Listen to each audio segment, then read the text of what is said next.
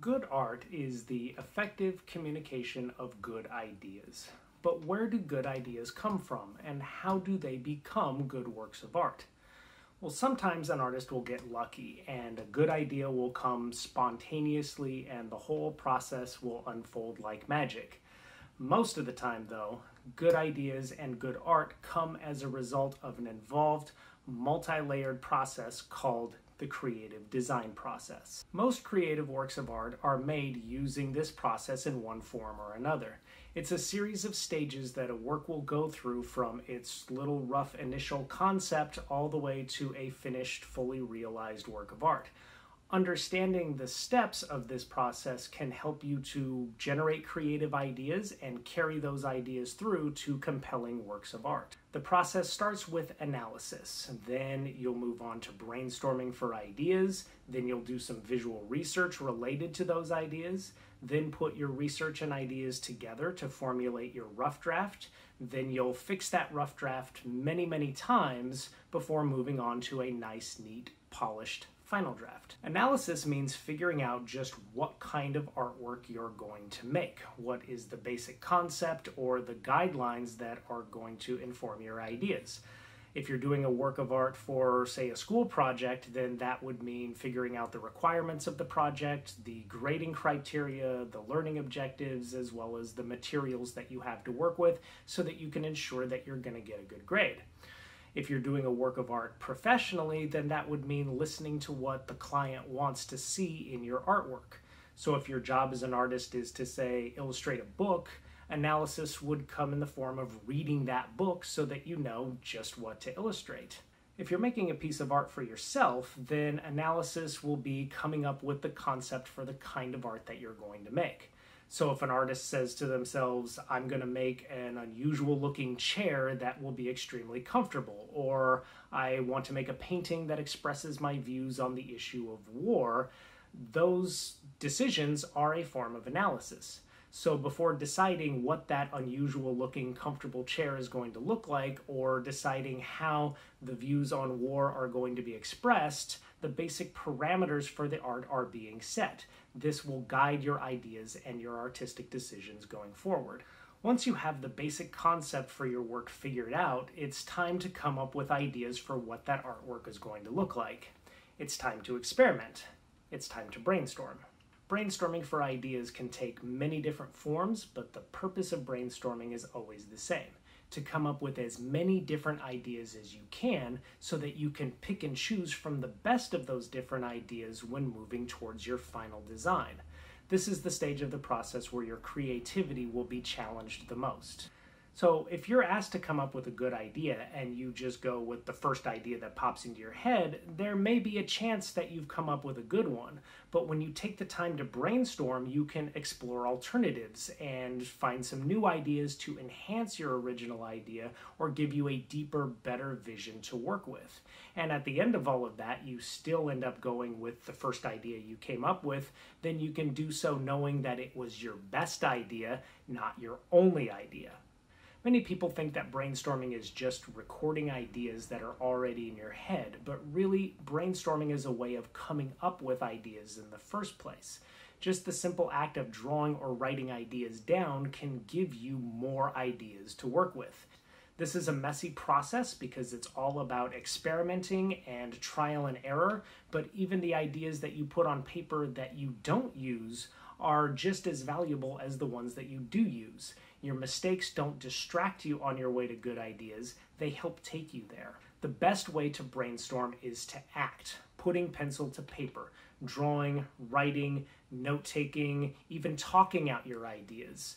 My personal rule of thumb is, when your pencil is moving, your brain is moving. When brainstorming, your ideas don't have to be good yet, just many. A lot of people get hung up on thinking that all of their ideas are bad. The thing is, if all you have right now are bad ideas, that's okay. Get them down on paper. Go through the process. Chances are you have good ideas in your head, you're just not used to hearing them. Bad ideas can also lead to good ideas because you can put a bad idea down on paper, see what's not working about it, and then make improvements. One method of brainstorming for coming up with ideas is to doodle. When doodling, you just sort of let your hand do the work and see what comes out of it later. There's really no need to overthink it. This method works especially well if you're trying to come up with abstract patterns or original designs. When I'm doodling, I will just maybe think about vaguely telling my hand how I want it to move and let it do the work. I'll experiment with different shapes, different line qualities, different arrangements. Sometimes just let the process and the situation guide your mark making. And then if you come across something that you like, then you can develop that with a little more control. Sketching is a little more controlled than doodling. When I sketch, I have a rough idea of the image that I want to make already in my mind, and I will draw it loosely and lightly on a sheet of sketch paper. It's okay to be vague and messy at this point. Don't worry about sketching out fine details. Just keep things light and loose so that you can erase things and redraw them easily. Once I have something sketched out, I will identify the things that I like about the design and the things that I don't care for so much.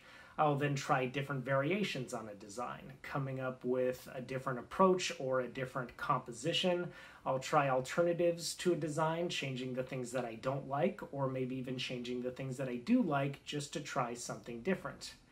And I'll just keep doing this, experimenting with as many alternatives as I can think of and let one idea lead to another until the design that feels right just jumps out at me.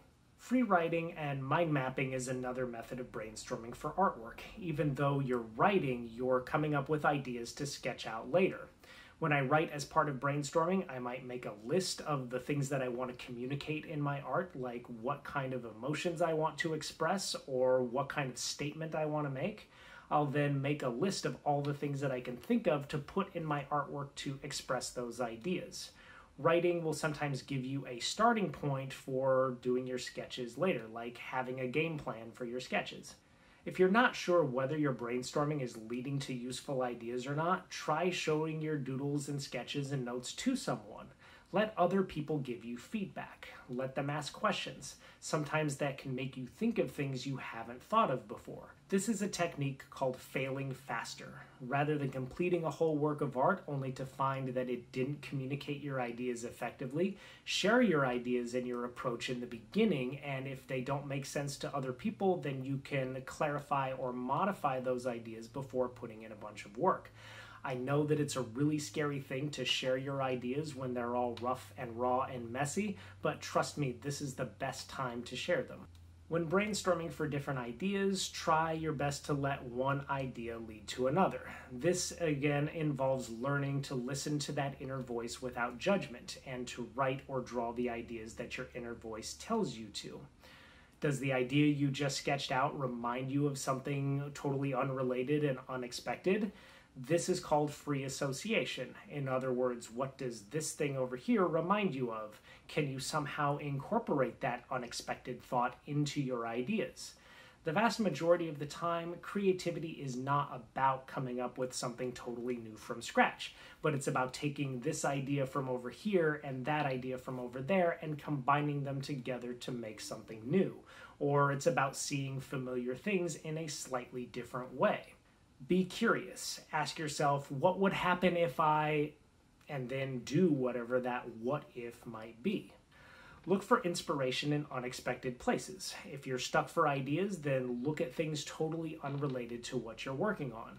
And if you're ever at a point where you feel like you've just hit a wall with your creativity, then take breaks. Think about other things and then come back to your brainstorming later. Go for a walk. Trust me, this helps. Keep a notebook and pencil handy or the voice recorder on your phone so that if you have a good idea, then you can record it right away and then revisit it later. It's also a really good idea to work on more than one creative project at a time. So if you feel stuck with one project, then you can work on another one for a while, then switch back to that first project with more creative energy. This is called slow motion multitasking, and many artists that I know, including myself, will have several projects going on at one time. Sometimes even figuring out the time of day that your creativity is at its peak and doing your brainstorming work during that time can make a world of difference. Take risks, make mistakes, be prepared to be wrong, and have many unusable ideas. By the end, you will have many, many useful ones too. Now, suppose that you have some really good ideas for the artwork that you want to make, and you want to make that art as visually compelling as you can, but you don't quite know how to draw what you want to draw. Well, this is where reference images can come in to save the day. Let's say you want to draw a realistic Statue of Liberty in your artwork. Finding a photo of the Statue of Liberty and drawing what you see will give you more accurate results, and you can draw the Statue of Liberty with more confidence and with less headache than if you just tried to draw it from memory. Professional artists use reference images constantly. Many will take their own reference photos, sometimes using themselves or their friends as models. When hunting for and collecting and even making reference images, it helps to have a strong idea in mind of what you want your artwork to look like so that you know which images are useful and which ones are not. That's where your sketches and brainstorm come in. Your rough ideas will help guide what images to look for. But do be open to revising or expanding on an idea if you come across an image that inspires you when you're doing your visual research. Before you begin your search, start by looking at your sketch and making a list of things you'll need images of. Now, if you just type these search terms into the search bar on Google or Bing or Pinterest, you may end up getting images that are copyright protected, meaning that they technically belong to someone else. It's not so much of an issue to use these images if you are just doing a work of art for yourself, but if you're making a work of art that you plan to sell or publish or post online one day, and especially if someone can clearly identify the reference image that you're using in your drawing or painting, you may run into legal issues when using licensed work. This is why the best course of action is to take and use as many of your own reference images as you can. Go out and take pictures. Ask your friends to pose for you. Sometimes you can get more control over things like perspective and lighting than you can with found images. And you can use them or copy from them however you want. They're your images. If finding reference images on the internet is a must, then I recommend searching on websites that specialize in free domain or Creative Commons Zero images, meaning the images are free for anyone to use however they want. Google can filter your image search by usage rights. If you're on an image search, click on Tools, then Usage Rights, then click on Labeled for Reuse or Labeled for Reuse with Modification. These images are a lot safer to use as references than images that may be licensed to somebody else. Many people create web pages with photo libraries specifically for artists to use as reference. Just make sure that you study and follow the photographer's policies on using their artwork as reference. Many such websites will allow you to buy a license for using their images. Whatever you do, the last thing you should do is just straight up copy an image that you found on the internet or in a book. Using reference images means incorporating and altering found images in order to express an original idea. Reproducing someone else's photo or artwork and passing it off as your own is called a derivative, which is pretty much stealing. So don't do that. With your reference images ready to go, you can begin combining them according to the ideas and compositions of your brainstorm sketch to make your rough draft. As you work on your rough draft, you may find that you need to go back and find more references of things you hadn't thought of the first time around. That's okay. Go back and find them. Sometimes I'll even go reference hunting in the middle of my final draft. The rough draft stage is where your ideas and your references come together. This is the messiest and most time-consuming stage of the whole process. It's where you'll do all of your trial and error and experimenting, all of your rethinking, all of your drawing and erasing and redrawing and fixing and reerasing and redrawing, making your work a little bit better each time. I usually do my rough drafts on some kind of rough draft paper, like cheap printer paper or newsprint. You want a paper that will be easy to erase from. Some higher quality papers will leave marks where you've made a mistake even after you've erased. Start by sketching and drawing lightly, so that any mistakes that you make you can erase completely and they won't create a visual distraction when you're drawing. Once your light, sketchy lines feel right, you can go over them with heavier contour lines to make them more definite. Copy from your visual references in a way that falls in line with your ideas. There are several ways that you can do this. Freehand copying is one. Using the grid trick is a great one. Sketch out your larger, more predominant shapes first. That way you can see what the whole composition will look like. Then you can work on fitting details into your larger shapes. How much detail you put into a rough draft is up to you. Consider the rough draft not just a place to work out ideas, but also a place to practice drawing for your final draft. Here's where you'll work out any visual issues that you might have, whether it's with shading or working out a repetitive pattern. But if you feel like you've gotten the hang of those things and you're really confident that you know what you're doing when you're drawing, then you can save a lot of that repetitive work for your final draft. If I'm ever working on a final draft and I get to a point where I need to figure out an issue with drawing, then I will go back to my rough draft and work on those ideas there. Okay, now it's time to bring the monster you've created to life. It's time to make your final draft. I will start by lightly tracing my rough draft, or in some cases rough drafts, onto the final paper. Again, keep things really light. Lines don't erase well on higher quality paper, so try to keep your mistakes to a minimum. Take it slow if you have to. For tracing, I generally use a light box. If I find that I'm without a light box, then I will tape my rough draft and my final draft together on a window and let the natural light be my light box.